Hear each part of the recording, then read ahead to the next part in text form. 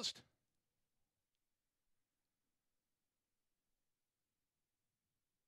And they're off.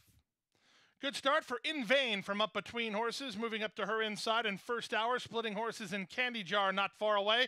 Into the top flight goes Zia's Song, wide on the course, and Black Swan. Back from there, Never at All ahead of Spill the Tea, then Travaise, and the trailer is Actually. Half a mile left to race. In Vain at a big price. Shakes free to lead a length and a half. Zia's Song is second. First hour is at the rail. Third, Candy Jar between horses. Black Swan on the outside.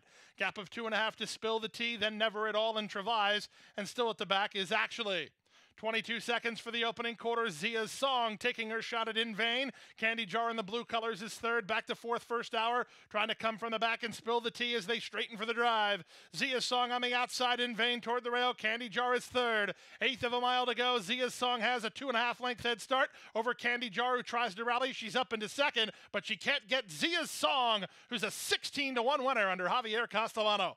Candy Jar was second. In Vain held third. First hour was fourth in 56 flat.